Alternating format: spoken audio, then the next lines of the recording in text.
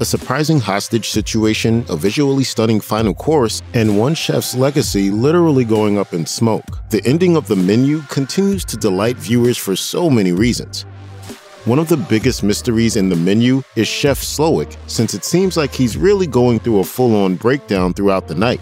He makes a creepy early impression with a disturbing tale of childhood trauma, made all the more chilling by Ralph Fiennes' incredible performance. Plus, he's somehow been able to convince his staff to follow him to the end. Literally. He's ready to end it all, and he's planning to take his guests, his staff, and himself out in a ball of fire. So why is Chef Slowik suddenly ready to end everything? The accomplished chef explains that after years of cooking overly artsy food for unworthy and disrespectful clients, he's completely lost his passion for cooking.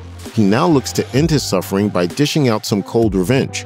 Chef Slowik's latest menu is simply him punishing those that have brought him into this life, and embody everything he's grown to hate about the avant-garde food world, including petty food critics, narcissistic businessmen, and pretentious foodies. This growing disdain perfectly explains Chef Slowik's generally cold presence. In fact, his existence has become so bad that he would rather die than have to cook another meal ever again. I've been fooled in trying to satisfy people who can never be satisfied.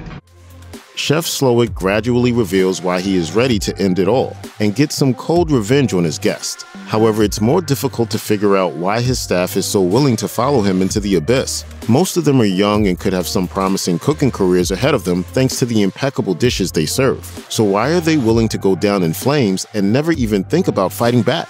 Sadly, the answer is that there's no place they'd rather be. It would be easy to say that Chef Slowik simply brainwashes the cooks to follow his order because of how in sync they are with him at every turn. Truthfully, everyone's more than willing to be there just so they can work for Chef Slowik.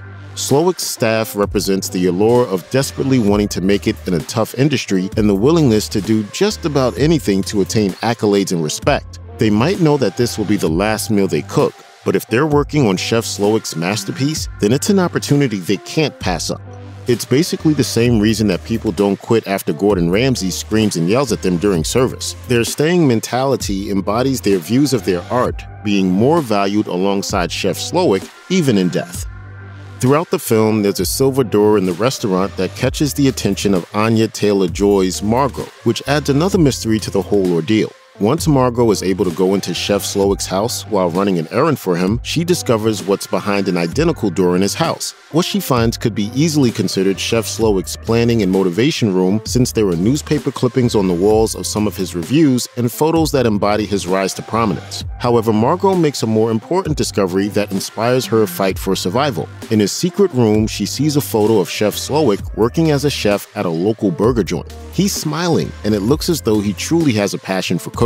It might look unimportant to most, but Margot sees it as a symbol of Chef Slowik's love for food and a reminder of the simpler life he had before becoming a world-famous culinary auteur.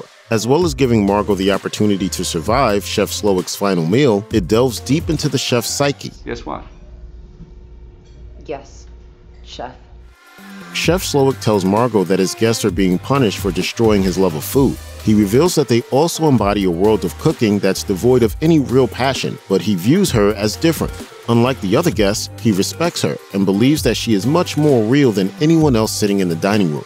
Despite this respect, Chef Slowik doesn't plan on letting Margot go, so she's forced to figure out a way to leave on her own. Inspired by the photo of Chef Slowik cooking burgers in his youth, Margot challenges him to make her a simple cheeseburger and fries. In this moment, there's a legitimate power shift, and Margot even does Chef Slowik's signature hand clap to get everyone's attention. With confidence, she looks totally in control as she's served a mouth-watering burger with fries. By touching on the chef's long-buried desire to make simple food with love, Margot finds a way to escape from his revenge menu.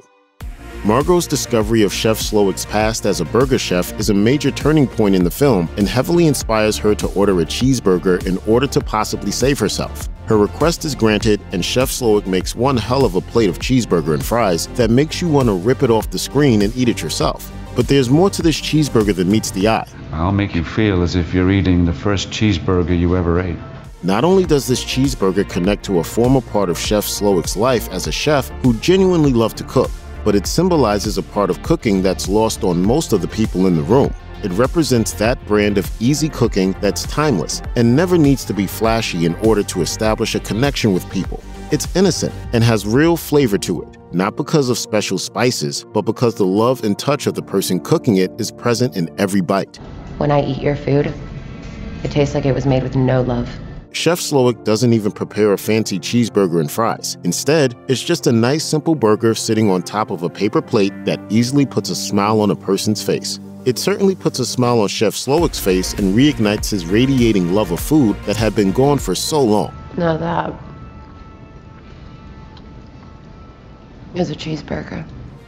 After getting Chef Slowik to fill her request for a cheeseburger, there's a tense moment in which everyone wonders if he'll actually let Margot go. Even in her request to have the rest of the meal to go, viewers can't help but question if her ruse will actually work. But surprisingly, it does. Chef Slowik wraps up all her food in a paper bag, gives her a party favor bag, and tells his staff to let her walk out the door and leave. But why does he have a change of heart when it comes to Margot? This menu, this guest list, this entire evening has been painstakingly planned, and you are not a part of that plan.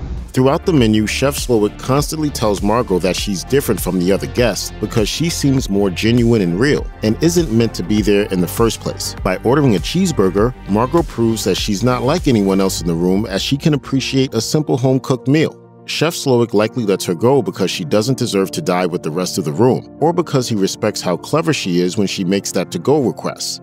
Either way, Margot uses Chef Slowik's original love of food to make a last-ditch effort to survive, and it totally works. Once Margot is allowed to leave, everyone wonders if Chef Slowik will have a change of heart and end the bloodshed that's consumed the night. After all, Chef Slowik has been reminded of his love of food and cooked a meal that brings some genuine warmth to the character for the first time in the film. However, once Margot leaves, he reverts back to his old form as the final course is ready to be served. So why doesn't Margot's cheeseburger request change anything for Chef Slowik?